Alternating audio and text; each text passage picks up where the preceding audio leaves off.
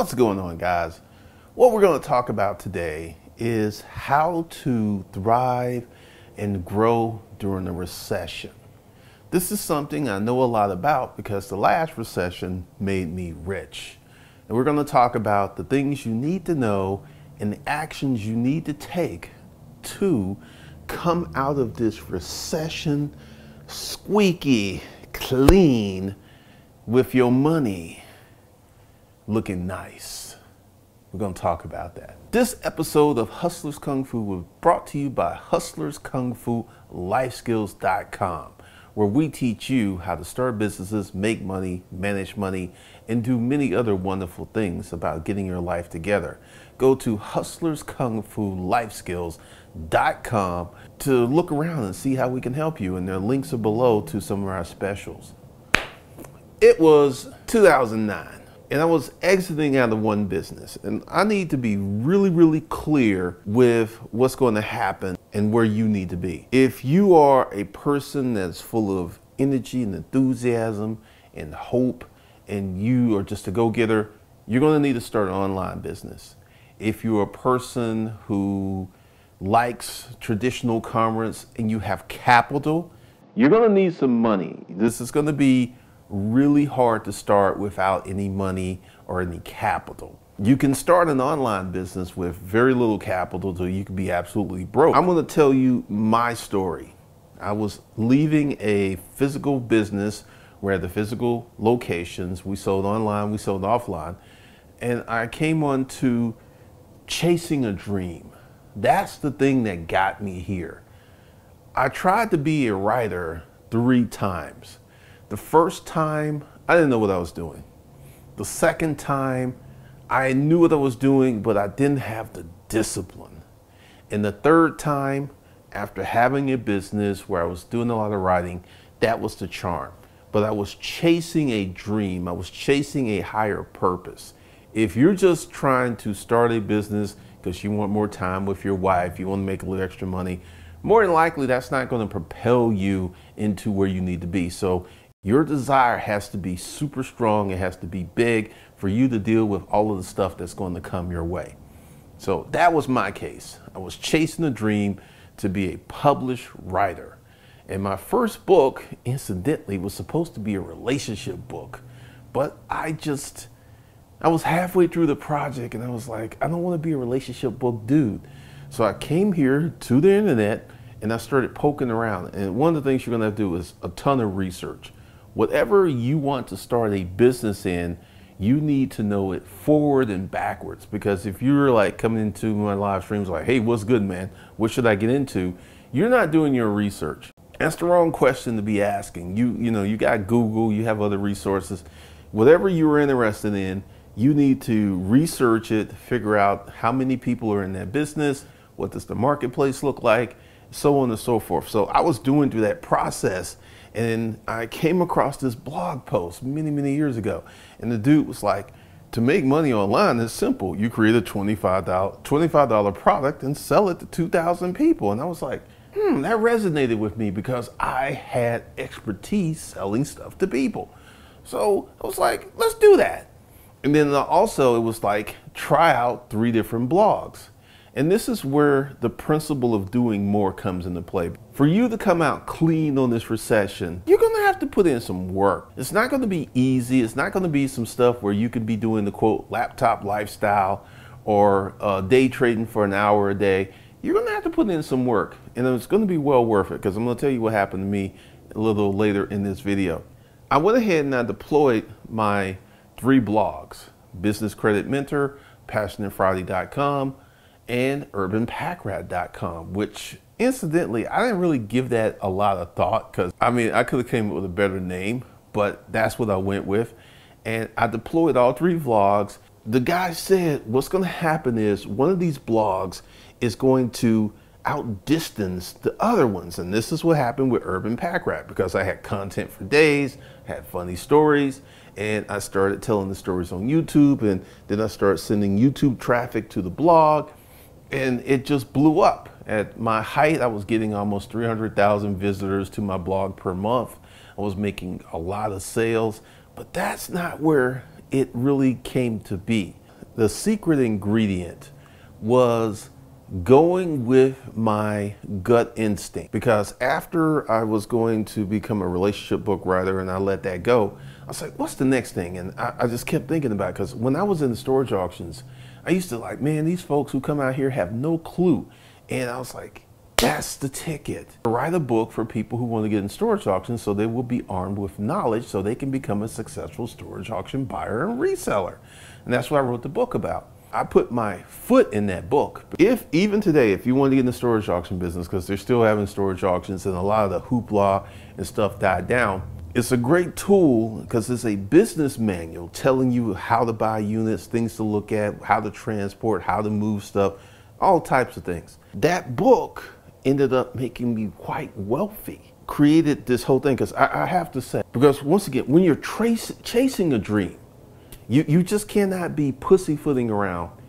I remember when I wrote that book, and I remember when I finished it, and I sat around, and I actually was using CreateSpace, which is an Amazon company, and the CreateSpace sent me this galley, and it was this little green book with this little crappy cover and everything, and I was just so happy. I literally spun around in my chair because I was over the moon happy, because I had started and finished a book, which was my dream, and then I started selling it, which was also part of my dream. One of the things that's going to happen during this economy, because there are many people out here who are saying like, it's going to be a great opportunity for those who are prepared. It's true.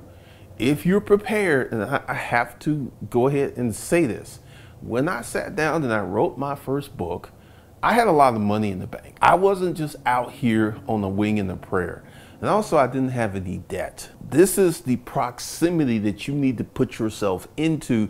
To my average dudes out there, you're a regular dude, you've been working the job, you got laid off, you're coming on here looking for immediate, quick solutions. I'm gonna be brutally honest with you. I don't have any easy, quick solutions, because as I tell you this, literally, I worked full time on this YouTube channel, the blog, and writing the book for 6 months before I made a penny. And that's why I don't have any easy, quick solutions, because if you're gonna build a business online, it's gonna take some time. You're not gonna get paid in the first month or the second month or the third month.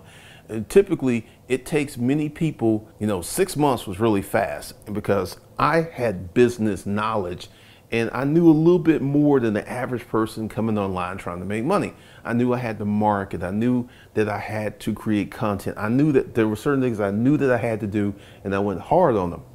And if you don't have any business experience, you don't know how to market, you don't know how to sell, that's going to hold you back a little bit. So you're looking at about a year to 2 years before your business takes off. I'm here to tell you the truth. It's there. If this thing lasts 2 years, you've got the time to build it. But understand that creating an online business is vastly different than creating an offline business. Because offline, if you're selling a product or service, you can get money very quickly. But if you're building an online business, there's this thing about trust. I have people who are climbing off into my background. They're looking for stuff. They're looking about my companies. And this is what, if you start an online business, this is what's going to happen to you. You're going to have people who are literally going to crawl through your background. They're going to be looking for, this is funny. I had some guy who was interested in buying my storage auction book, and he actually found my Facebook page and contacted someone I went to high school with to inquire about me. Yeah, that happened.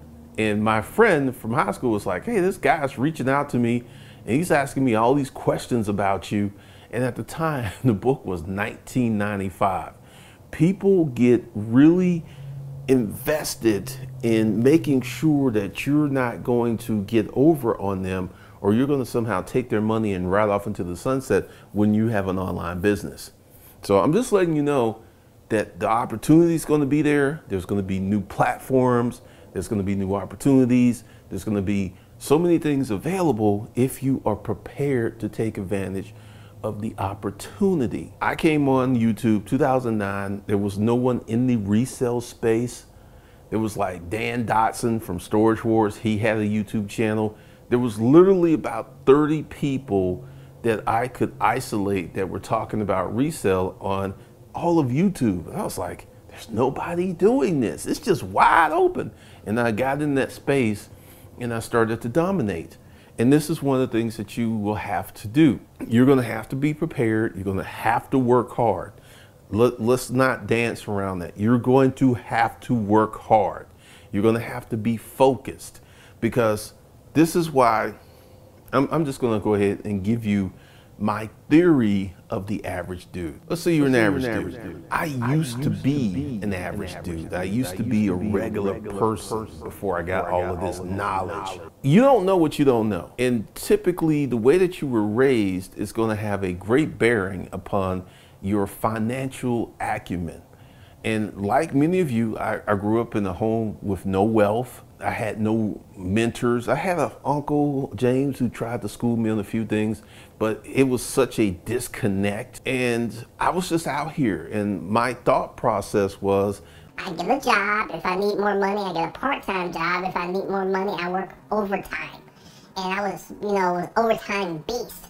Like, man, I got my 40 hours by Wednesday, so Thursday and Friday gonna be nothing but overtime. I had to come out of that, because as long as you remain an average dude, you're going to yield average results. You're going to have to become exceptional. You're going to have to do more to change your life. Because once again, I know where you are. I feel you. I was there. I lived that life. And becoming exceptional, becoming atypical, and becoming different is what is the difference between who I am today and who I used to be. Because I don't have those notions anymore. Because once again, confession time. When I was an average dude, I made all types of dumb financial moves. I used a pawn shop.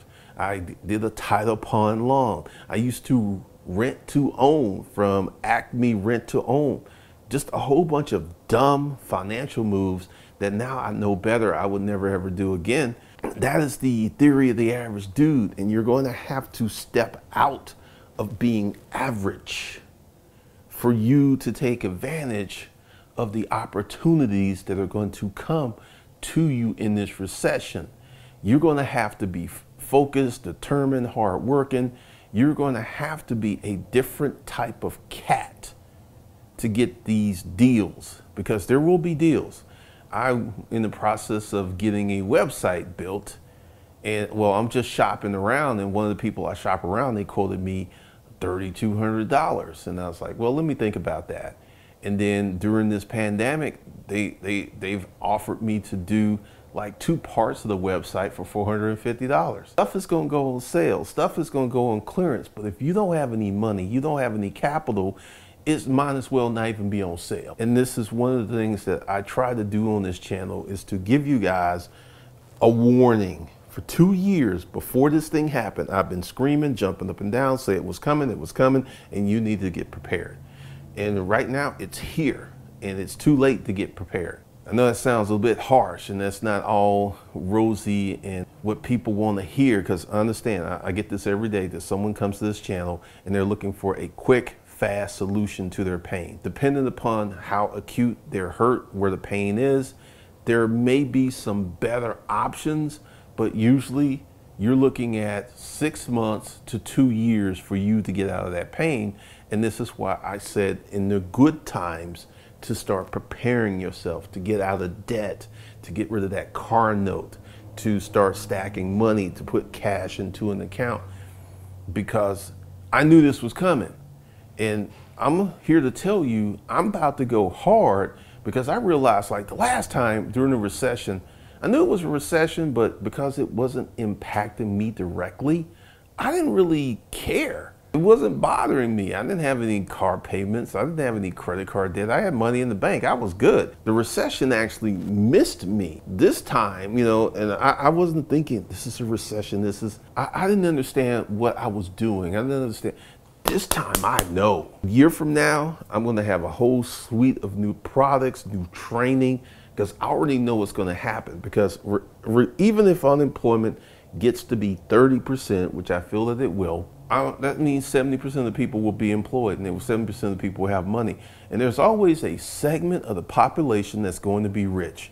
good times, bad times, and they're going to spend money because this is the abundance mindset. Typically, the people who are going to be impacted and harmed the most by this, they weren't buying my products before. When I had, my consulting business and I had those $50,000 a month clients, that wasn't the average dude. I'm not even worried about that. I'm not even worried about that. My sales have dramatically gone up since this thing has started because there are people with money that see the value and they're going to buy products and they're going to start learning and they're going to get this new knowledge and they're going to start to make their lives better. Being the average dude is going to put you at a disadvantage in this session, because one of the things that I have learned, and this is something that's going to help you, is if you're sloppy in your personal life, you're going to be sloppy in your professional life. Like right now, my house, even though I have a housekeeper that comes every 2 months, it's not dirty.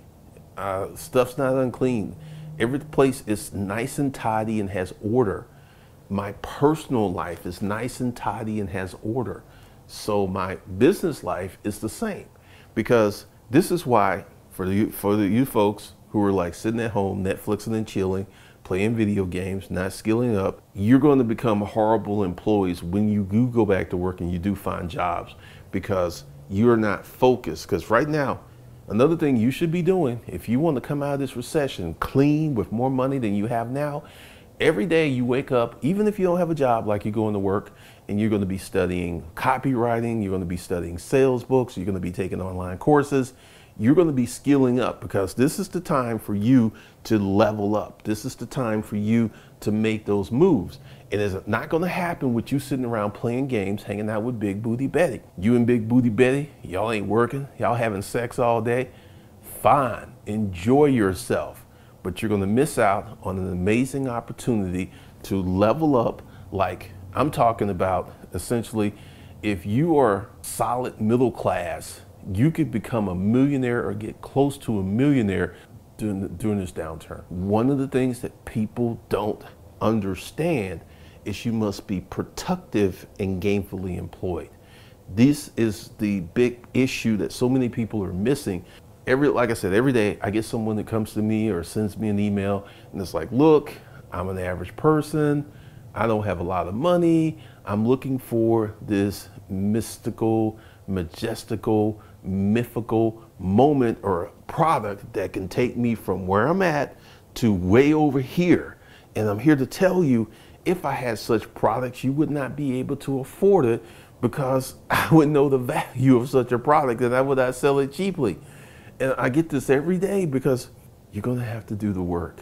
You're going to have to buckle down. You're going to have to perform. I know that's a strange word, but average people after this recession are going to be more average, or they're going to drop down a few levels. And the people who are not average are going to level up. They're going to make more money. They're going to realize the opportunity. So you, as a person, has a choice right now. Remain average or start leveling up and changing your behaviors, because everything comes down to behavior. Like I said, my personal life is really clean and orderly. So is my professional. If your personal life is a dumpster fire, you need to clean that up, because that's going to bleed off into your business life and your professional life.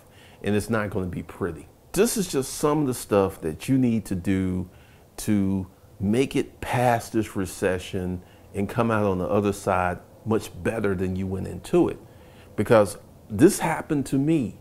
I can bear witness. I can testify. I can raise my hand. I can like clap and stomp and go hallelujah, because in these times is so much opportunity for the people who want to get it, for the people who want to turn it on, for the people who want to put in the work, because being lazy, you're not going to get anywhere. And I know a lot of people want to do Forex and day trading, and very interesting thing about that, because I'm thinking about doing a little day trading. That still takes work. It still takes effort. The best day traders that I know, a few day traders, they've all lost money in the beginning, and they've been doing it for years and years and years and years. There are no shortcuts to being successful. There are none. I know people telling you that on the internet, but I'm here. If you're willing to do the work and prepare yourself, what can happen on the other side can be beyond beautiful.